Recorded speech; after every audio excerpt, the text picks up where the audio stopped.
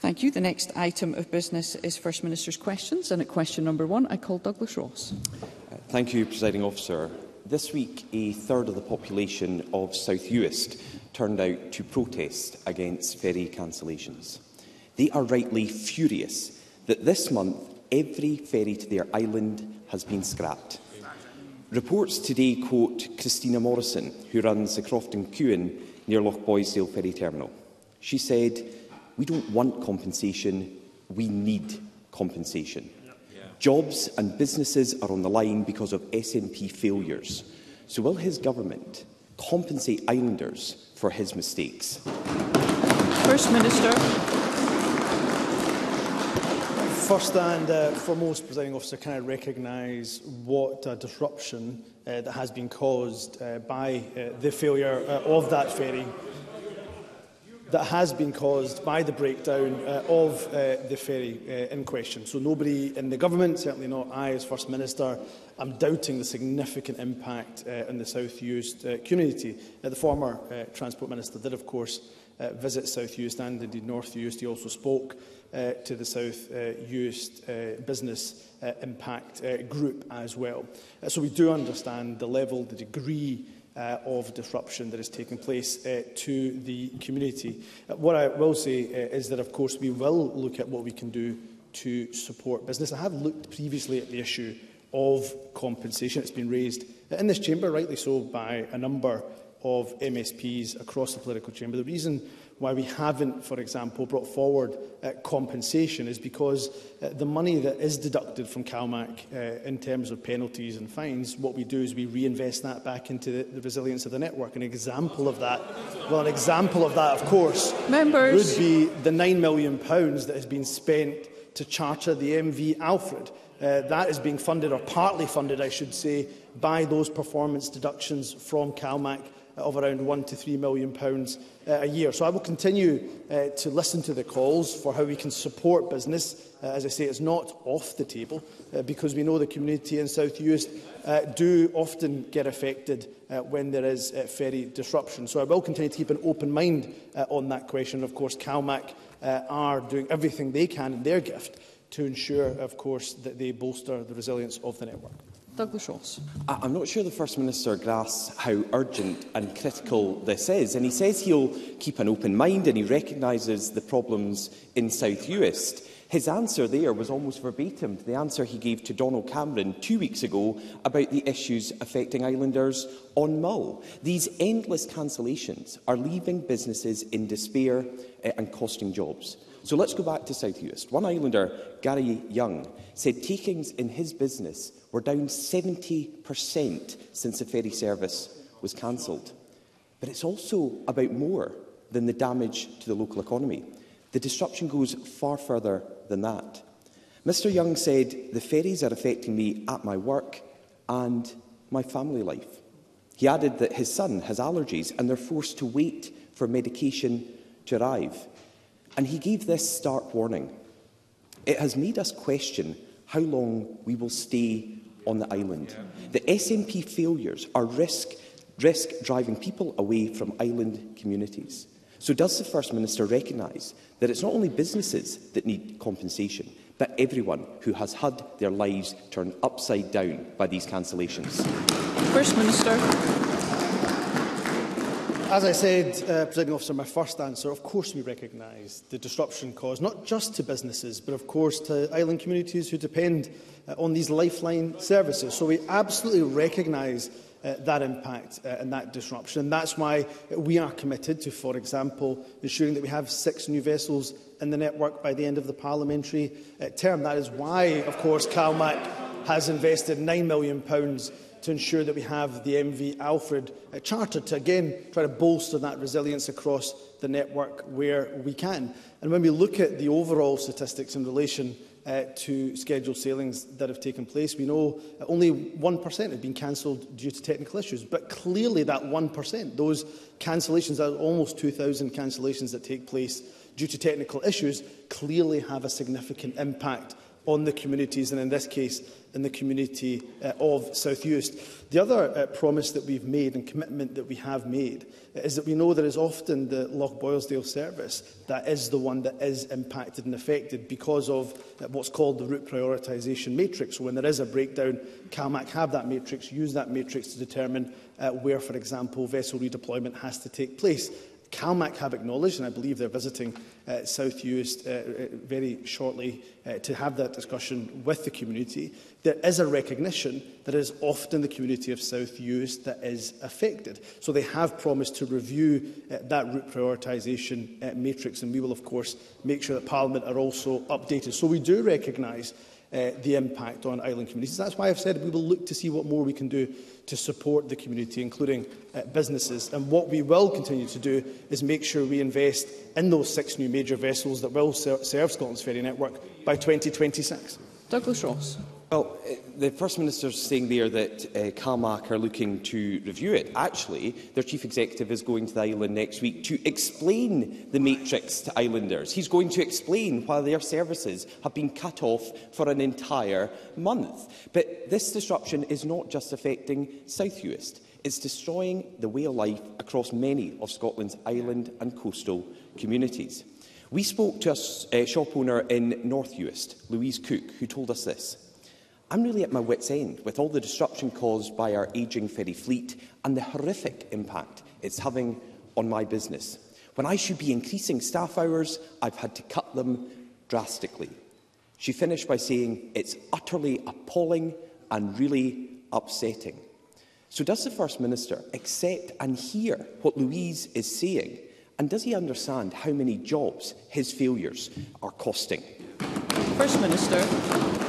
I'm happy to repeat for the third time that, of course, I do, and we do as a government, not just understand, but we're doing everything we can alongside CalMac to ensure that there isn't that disruption to island communities. So, yes, I do recognise what Louise has said, what others have said. I've read many comments from businesses in South Uist that have been impacted and have been affected. And that's why we have taken measures across our term in government to try to bolster that ferry network. We bought and deployed an additional vessel in the MV Loch Freesa. We chartered the MV Arrow to provide additional resilience and capacity. We commissioned 2 new vessels for Isla, commissioned 2 new vessels for the Little Minch route, progressed investment in key ports and harbours, and confirmed additional revenue funding for the operation of local authority ferry services as well. And, of course, I've already mentioned the fact that CalMac spent £9 million, some of that money, of course, coming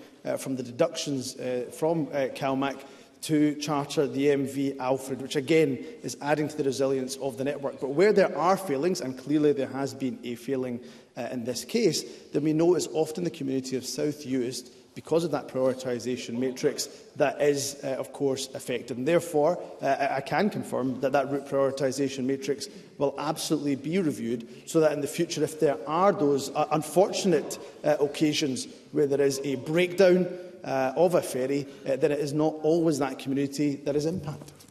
Douglas Ross. The First Minister got annoyed that he's having to repeat what he said. I'm getting annoyed that there are so many cases of so many businesses and so many individuals affected by this throughout our island communities. And the blame lies squarely at the door of the SNP. The failure of Humza Yousaf Party to build a working ferry network is causing chaos.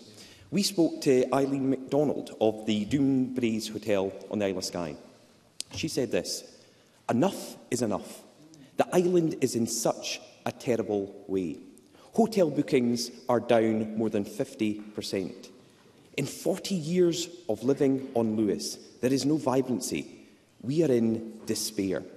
We cannot be fobbed off with empty words any longer." The First Minister needs to give Eileen and everyone else in our island communities more than empty words. The SNP's failure to deliver a working ferry network is ruining lives, damaging businesses, costing jobs and driving islanders to despair. So why shouldn't everyone affected be compensated for the SNP's mistakes? First Minister. There is I'm not saying this out of frustration. I am doing this to emphasise and re-emphasise that the Scottish Government absolutely understands the concern of many of the islanders that have been affected, and including, of course, the most recent example given by Douglas Ross in the question that he has just asked. So we are investing, of course, in the ferry network. I've already given examples of the action that we have taken, and of course the fact that we have committed investment to and look forward to 6 new ferries being part of the network up to 2026. In terms of the questions of compensation, and it's a very fair question, of course, for islanders to ask, a very fair question, of course, for Douglas Ross to raise here too. I have looked at the issue around compensation, but what I would say, and I'm happy, of course, to re-examine the issue, but any such scheme would need to be carefully considered, because it then would require a very stark choice to be made about those funding priorities, because we fund those penalties, the deductions that we take from CalMac, into the resilience of the network, such as, for example, chartering the MV Alfred.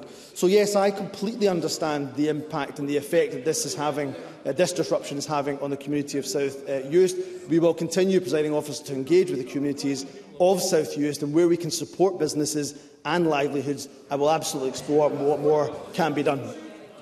Thank you. Question number 2, Anna Sarwar. Greater Glasgow and Clyde Health Board have paid a private company to spy on Louise Lawrence, a grieving widow who lost her husband in the Queen Elizabeth Hospital's infection scandal. Why does the First Minister have confidence in the leadership of a board who spy on the families of dead patients? First Minister. First and foremost, Presiding Officer, can I once again give my condolences to Miss Lawrence, to Louise Lawrence, on the death of Andrew Lawrence. Andrew Lawrence was a colleague that I worked with when I was Transport Minister in particular, and the work that he did on resilience on the back of a previous question that Anna Sarwar has asked. I've reached out to Louise Lawrence, and I believe we're going to be meeting shortly, and I'm happy to discuss these issues and any other issue that Louise Lawrence wishes to discuss. I was also disturbed by the reports that were in the newspapers in this regard. My understanding is that, of course, you would expect, and Anna Sarwar, I'm sure, would expect that there is a level of media monitoring that does take place by a board, particularly one the size of Greater Glasgow and Clyde. But having listened to the concerns that have been raised by Louise Lawrence, I think Glasgow have taken the right action, Greater Glasgow and Clyde have taken the right action by removing Louise Lawrence from that media monitoring that they have. And I would request Greater Glasgow and Clyde, and I have already requested Greater Glasgow and Clyde, to listen compassionately and listen sensitively to those patients that have been impacted and have been affected. So I understand they're reviewing their media monitoring and their communications processes, but they should absolutely, at the heart of it, have patients, particularly those that have been bereaved and those that have raised concerns about these particular issues. Anna Sarwar. Presiding Officer, what the leadership of this health board is doing is disgusting, and is just the latest in a litany of shameful incidents that has seen the leadership of this health board intimidate whistleblowers, engage in a cover-up and frustrate the efforts of grieving families who are looking for justice. And instead of backing patients, Humza Yousaf, as Health Secretary, decided to take the board out of special measures and empower those responsible. The culture in this board is rotten. So rotten that their Director of Communications allegedly thought it was acceptable to say of a father fighting for justice for his sick daughter, and I quote, "He may have won the battle, but he won't win the war." Louise Lawrence, John Cudahy and other families have been treated with contempt. So I ask the First Minister again, why does he have confidence in the leadership of this health board? First Minister. I take the issues that Anna Sarwar raises and has raised to his credit for many years extremely seriously, and that's why, of course, we know we have a public inquiry underway, which, of course, Greater Glasgow and Clyde and indeed the Scottish Government will cooperate fully with. In terms of whistleblowing, let me make it clear, as I have done in my previous role as Cabinet Secretary for Health and Social Care, that we don't just value the role that our whistleblowing champions place. We believe that their role is absolutely critical. I met with, of course, the whistleblowing champion of Greater Glasgow and Clyde. In fact, I met with whistleblowing champions of every single health board in the country. And I have, and I will do as First Minister, reiterate and emphasise that anybody that has concern, any staff member that has concern in the NHS, they should absolutely raise those issues through the appropriate processes, including, of course, feeling empowered to use the whistleblowing processes that exist. In relation to de-escalation, Anna Sarwar will know there is a process in place, and because the vast overwhelming majority of the oversight recommendations were accepted, then it was right, of course, to de-escalate Greater Glasgow and Clyde at the time. So we will judge Greater Glasgow and Clyde in terms of how they step up and accept those recommendations and implement them. And what we will also do is fully cooperate with the public inquiry in place, Presiding Officer. Anna Sarwar. Presiding Officer, the First Minister talks about empowering patients. He's empowering the failed leadership of this health board. Louise Lawrence's husband died at the Queen Elizabeth, and she's been fighting for answers for 2 years. Louise is in the gallery today, listening to our exchanges, and this is what she's told me earlier. We cannot wait any longer. Empty words just don't cut it. At the end of the day, the people who were in charge when Andrew and others lost their lives are still there. The people who created the problem, who covered up and lied to families, aren't going to be the ones to fix it. How much more does she and other families have to go through? First Minister, you don't need to wait for an inquiry to know that spying on families of dead patients is wrong. You just need to look for your conscience. So why won't you finally do the right thing and sack the rotten leadership of this health board so we can get a fresh start and justice for these families? First Minister. Well, as I have said in response to Anna Sarwar's first question, I will, of course, look forward to meeting with Louise Lawrence and hearing directly from her in relation to the concerns that she has quite legitimately and rightly raised on a number of occasions. And I hear the words that she has expressed, Anna Sarwar, and he has read out on her behalf, and I do take them with the utmost seriousness.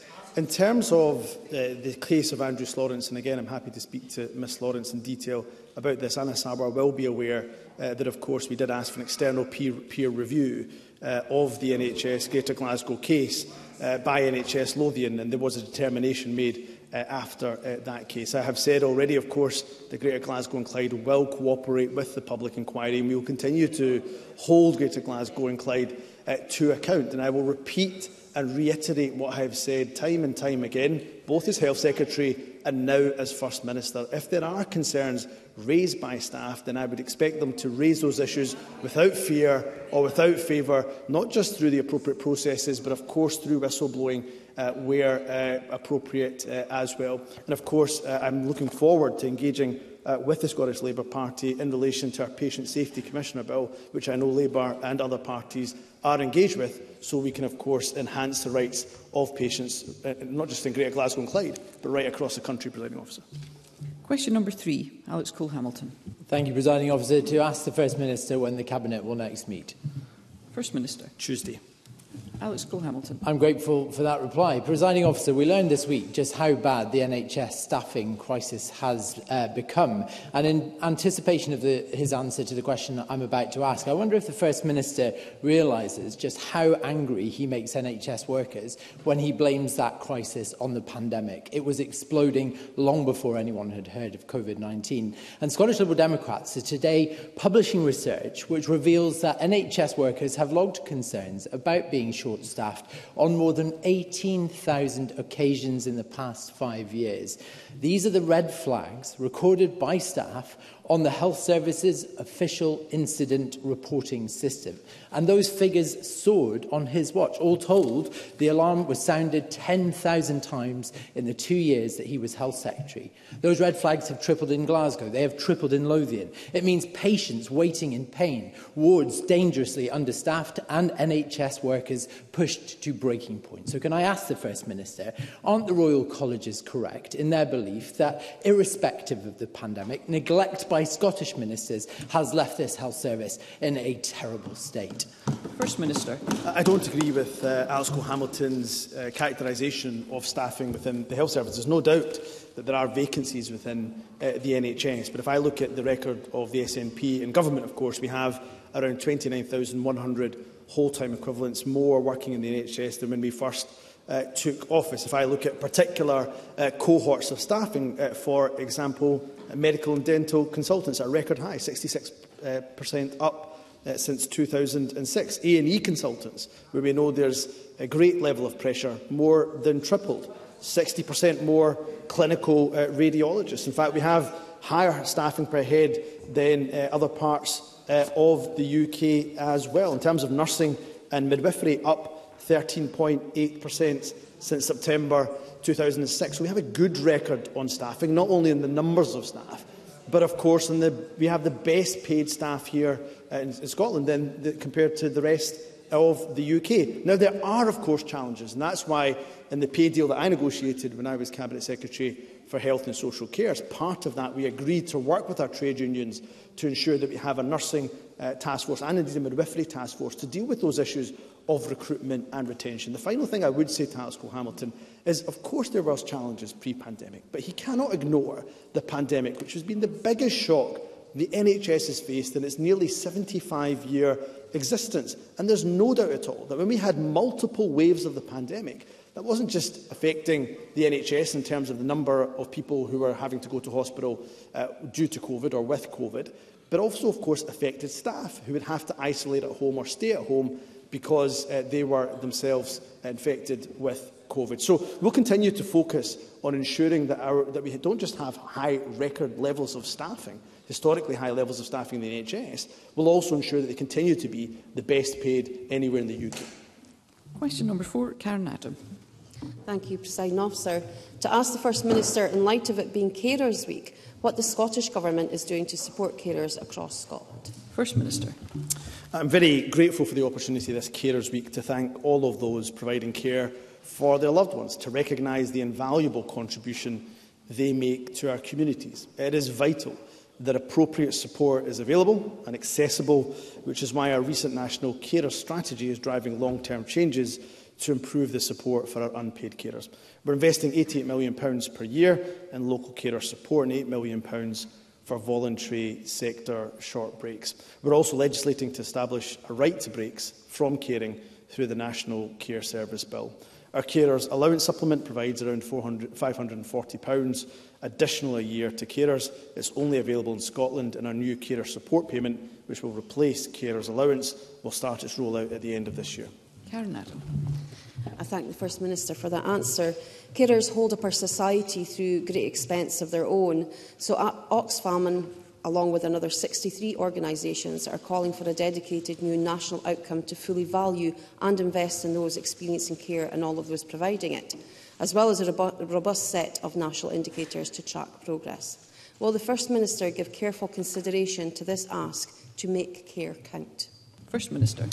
Yes, I will. And forgive me, I haven't seen that particular request from Oxfam along with the 55 organisations, but I will take a look straight after First Minister's questions. But I will give careful consideration to the asks to make care count. And can also thank, and I should have done this in response to my first question, thanks to Karen Adams, who has, of course, not just lived experience, but talks very powerfully about caring responsibilities. We know unpaid carers provide not just an invaluable level of care to their loved ones, to family, to friends, but we know they also save a lot of money to the NHS and social care, and the government who would have to be paying for those care costs. So we are committed to doing everything we can to make sure that we value our carers, not just with warm words and rhetoric, that can be often the easy bit, but making sure that we support them financially through, as I say, the right to breaks as well. So I want to reiterate our commitment to do all we can to ensure that carers can access the support they need. And the National Performance Framework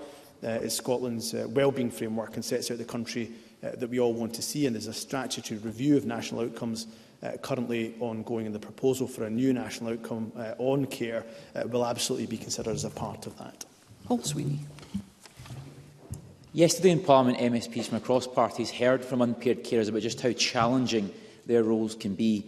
Many have no access to respite at all, and some even compromise their own health and well-being and medical appointments to provide that care. One of my own constituents talked about how she's had to not go for dental treatment despite being in pain and discomfort because it would take too much time away from her caring responsibilities. These insights aren't new, First Minister. Carers tell us again and again about the challenges they face. And whilst the Government did back the Feely Review recommendations in 2021, we have just not seen the reforms that are so sorely needed. So will the First Minister confirm today that the Government still supports the Feely recommendations, and if so, when will he instruct the scrapping of non-residential care charges? First Minister.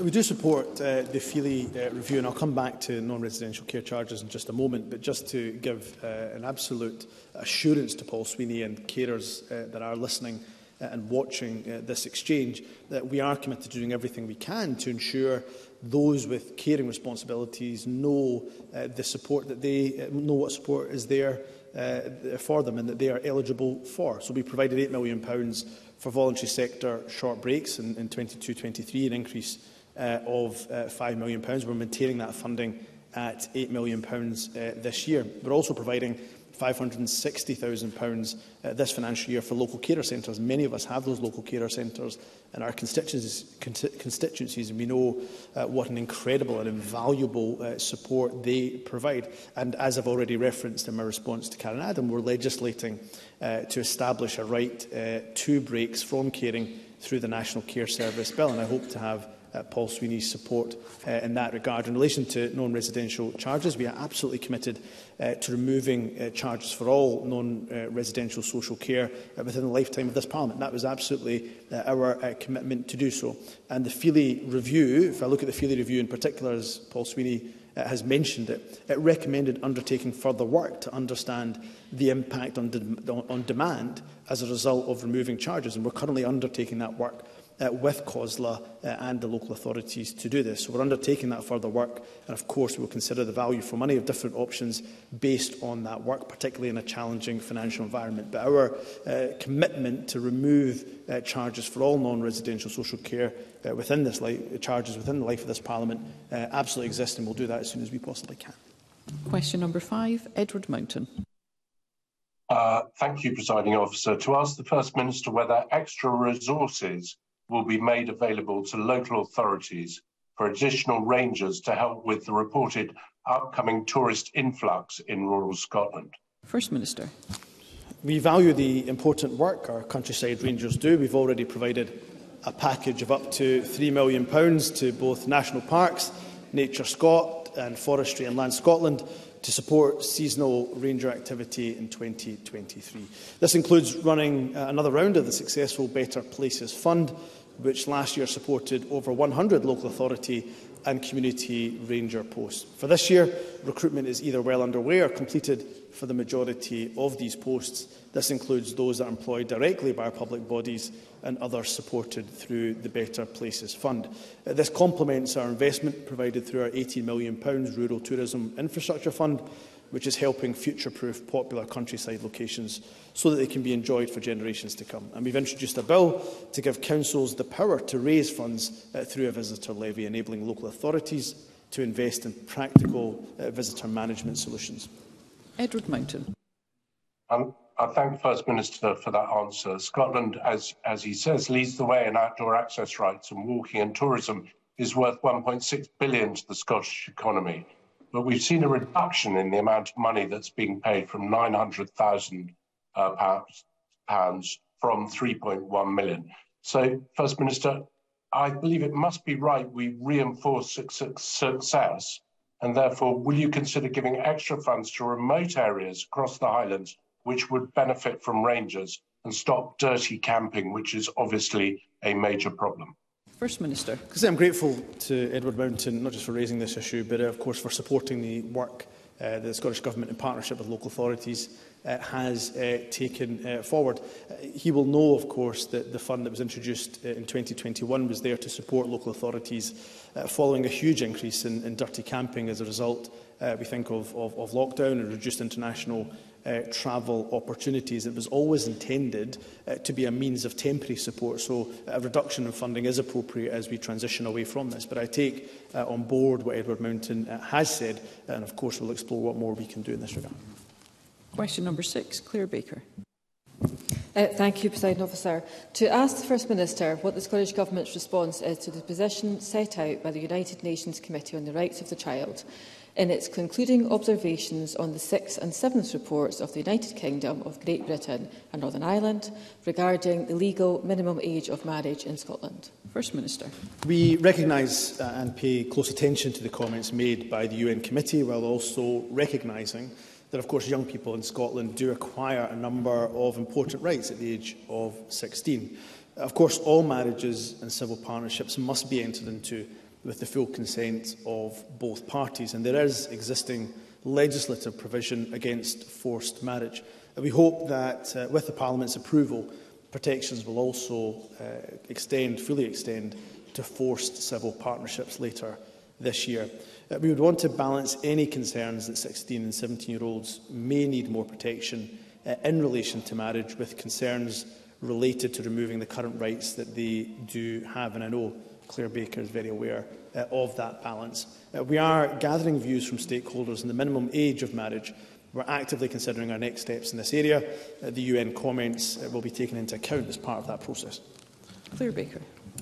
I thank the First Minister for that response. The UN observations make clear that the prohibition of marriage under the age of 18 is part of ensuring that children aged 16 and 17 receive protection as children in practice, and it strongly recommends that the Scottish Government prohibits all marriages under 18 without exception. I recently met with Scottish Women's Aid, and the Scottish Government have previously stated there would have to be a full public consultation before taking any steps to raise the minimum age, either through legislation or being supportive of that.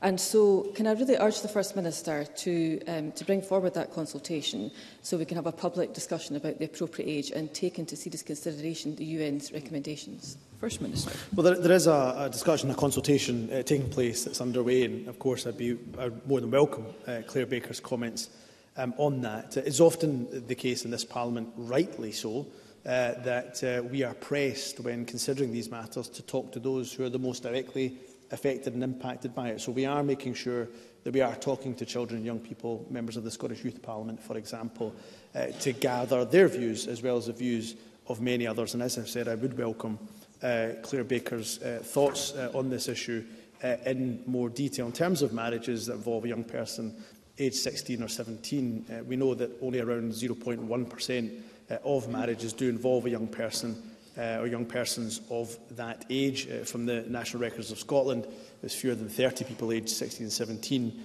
entered into a registered marriage in 2019, obviously pre-pandemic, and fewer than that during the years of the pandemic. Nonetheless, I do recognise the issues that are raised by a number of stakeholders in relation to the concerns around forced marriage. So we are undertaking that consultation. If we believe there is a requirement in terms of the change of the law, then of course there would be a full public consultation in that regard. But in the meantime, I'd be more than happy to hear from Claire Baker on her thoughts in this regard. Martin Whitfield. I'm very grateful, Presiding Officer. One of the other observations was that the Scottish Government should expeditiously bring forward the amendments necessary to enact the UNCRC Incorporation Scotland Bill in Scotland. What does the Scottish Government understand by the word expeditiously?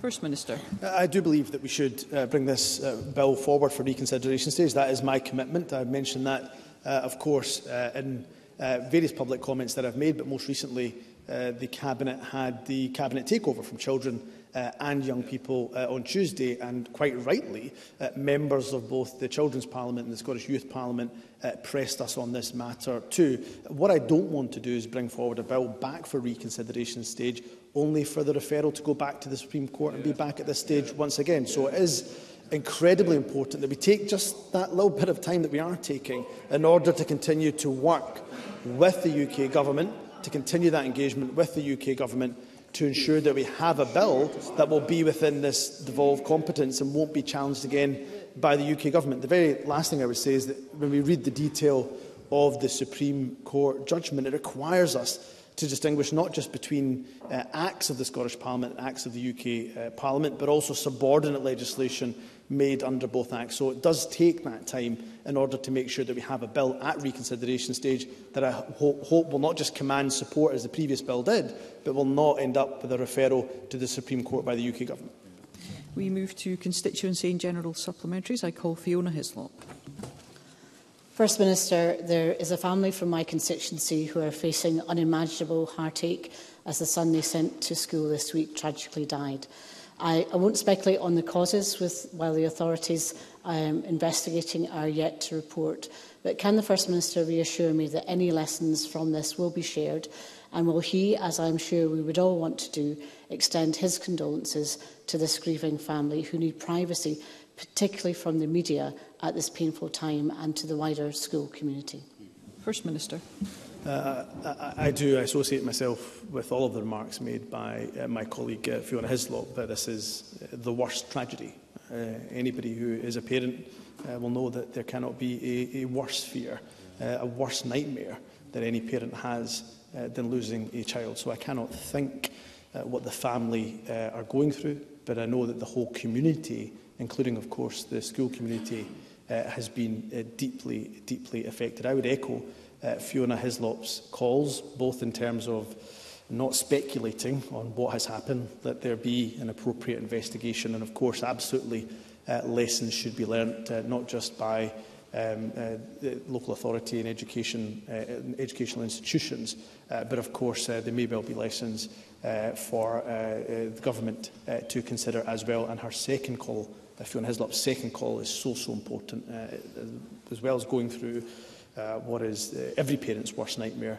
The family should be able to grieve in privacy and not have any further media intrusion or indeed speculation into what is the most unimaginable tragedy. I once again end, Presiding Officer, by paying my personal and indeed the condolences and respects of the entire government to the family affected.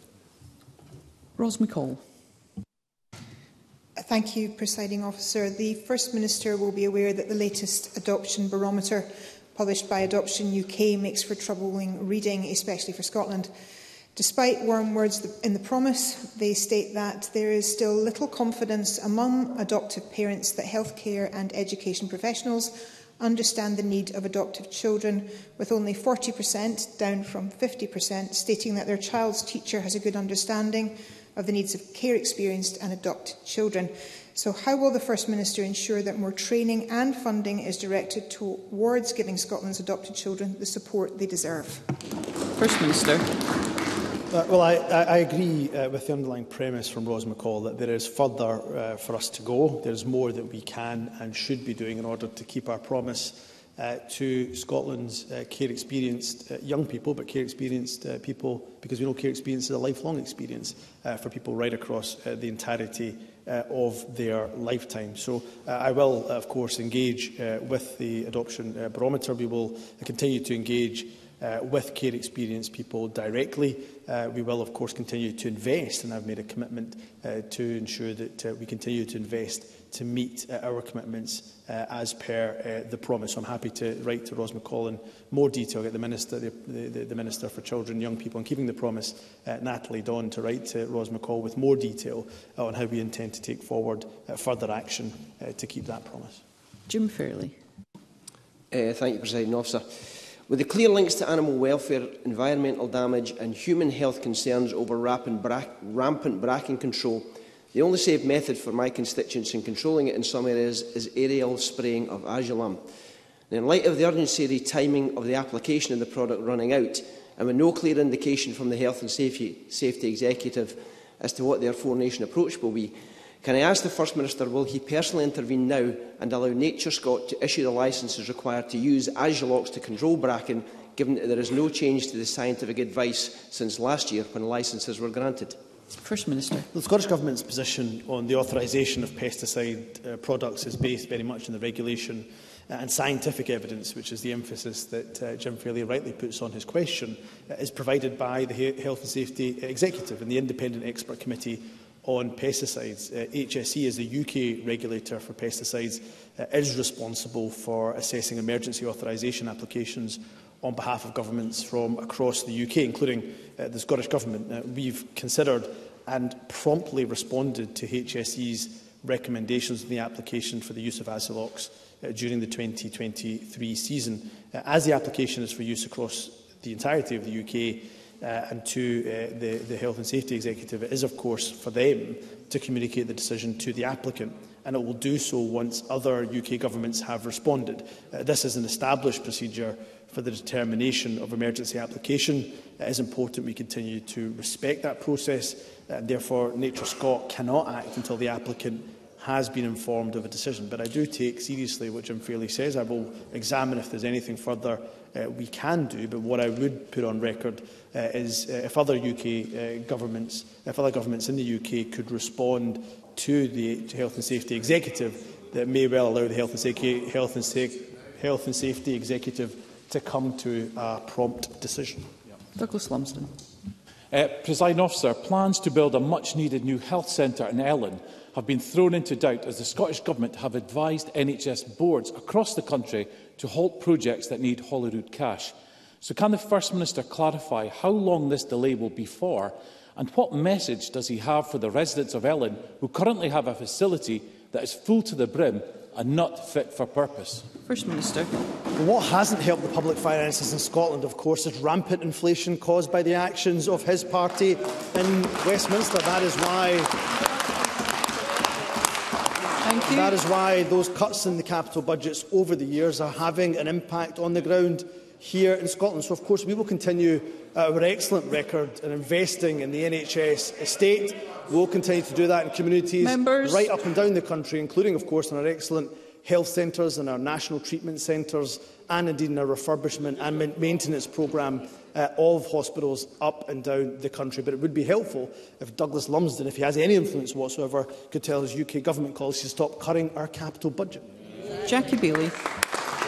The Royal College of Radiologists paint a bleak picture of staffing pressures affecting cancer services in Scotland. In every cancer centre, treatment has been delayed by staff shortages. The quality of patient care has been compromised. Only 10% of clinical directors think they have enough staff. The sticking plaster solution from the SNP is outsourcing to the private sector. 14 million to meet imaging demand, which instead could have employed 139 full-time consultants and 10 million on private scans. The President of the Royal College said, "There is no luxury of time.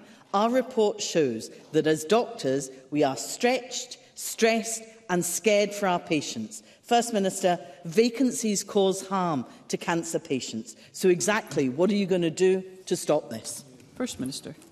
We are taking a range of actions, of course, primarily to ensure that we have more oncologists, more of the medical workforce that are able to, of course, provide these important services. For example, since 2006, I'd already referenced in a previous answer, we have a 60% increase in clinical radiology consultants.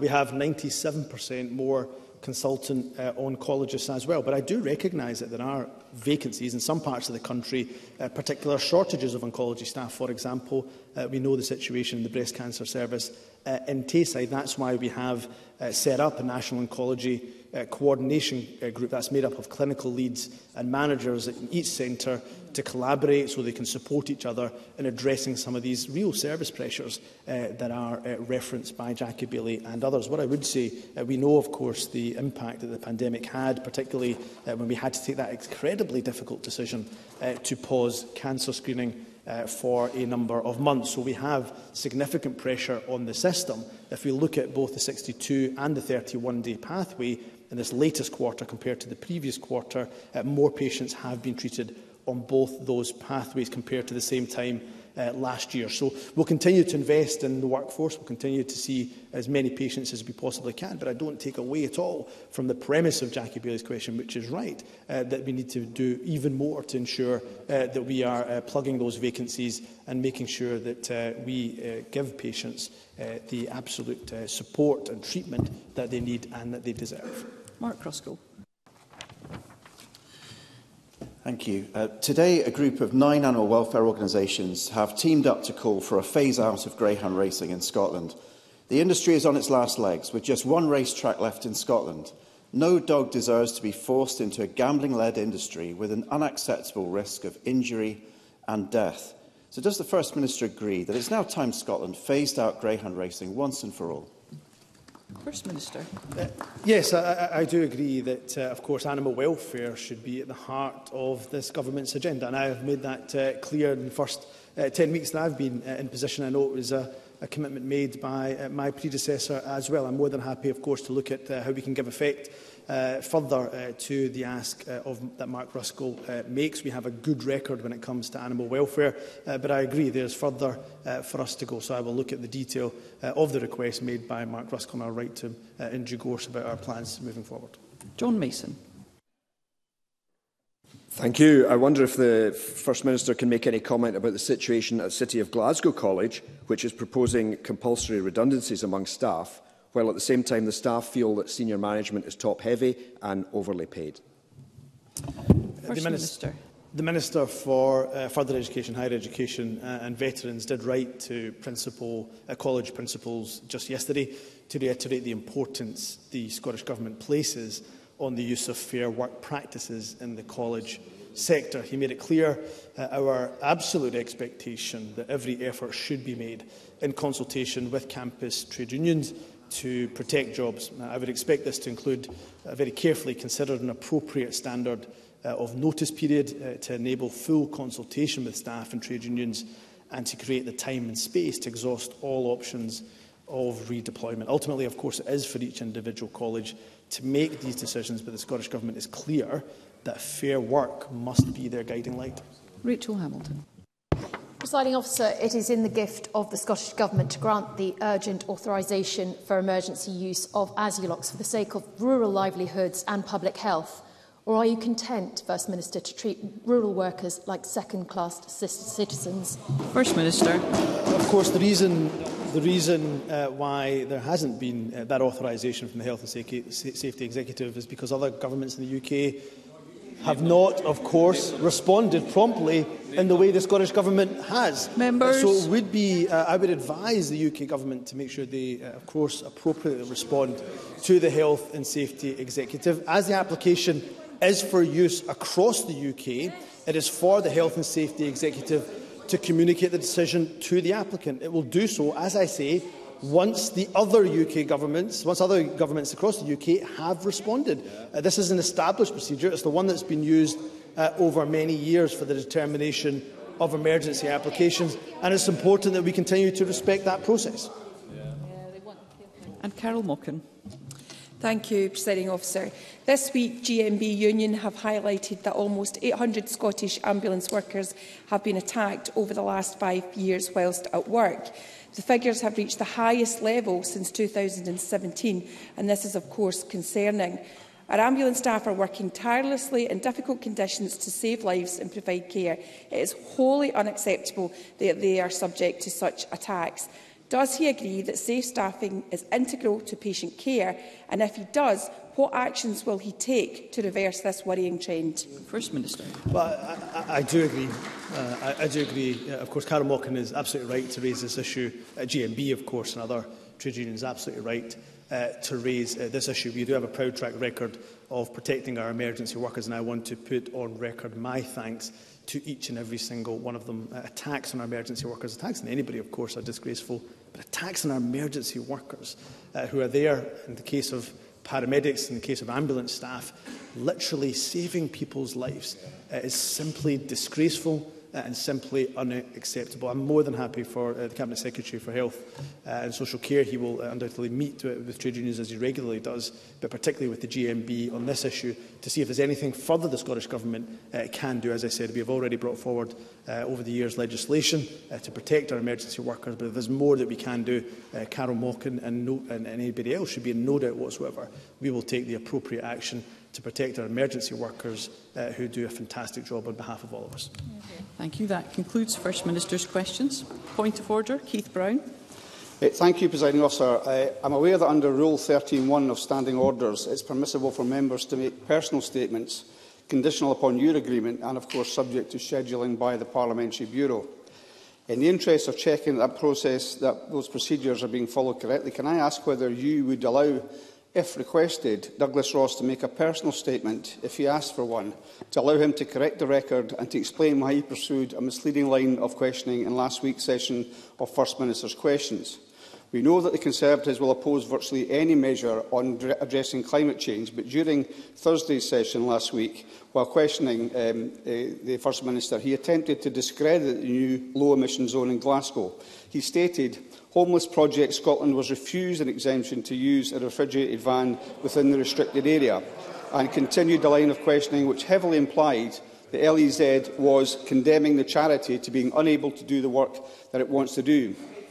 Failing to clarify, of course, that Glasgow City Council had in fact given an exemption to Homeless Project Scotland so it would continue its work. Additionally,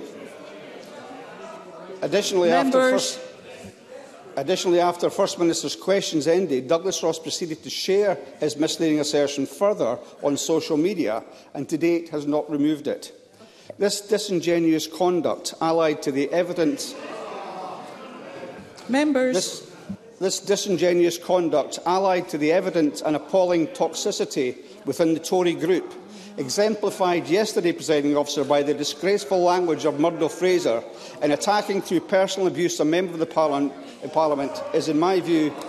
Members, can I just ask members to ensure that we can all hear one another?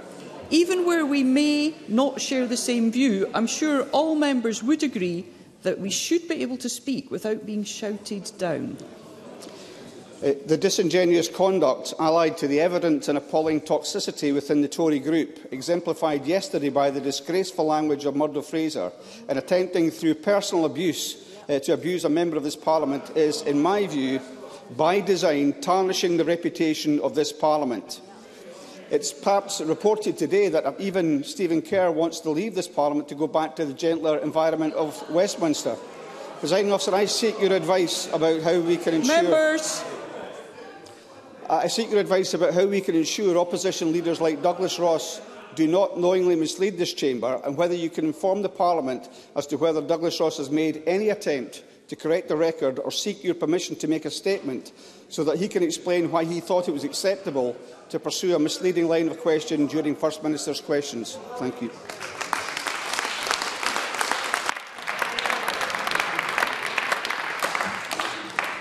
Thank you. It is, of course, a matter for any member to make a request regarding a personal statement. No requests have been made, and I will, of course, consider any request that any member would wish to make.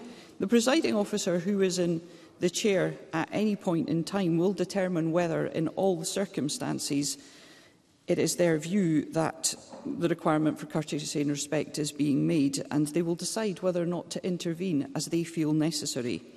And members themselves, of course, are responsible for the content of their contributions. All members can challenge contributions as normal part of debate, and there are, of course, other mechanisms available too. We do expect that debate at times will be robust. We wish it to be as free-flowing as possible, but we will intervene as necessary. But, of course, members do have an obligation to carry and conduct themselves in the chamber with courtesy and respect. I am aware that the presiding officer, who was in the chair yesterday, has had discussions with the members who were involved yesterday. And, of course, the integrity and reputation of the Parliament is of the utmost importance to each and every one of us in this chamber. I'll now suspend briefly to allow the chamber and gallery to clear before we move on to members' business.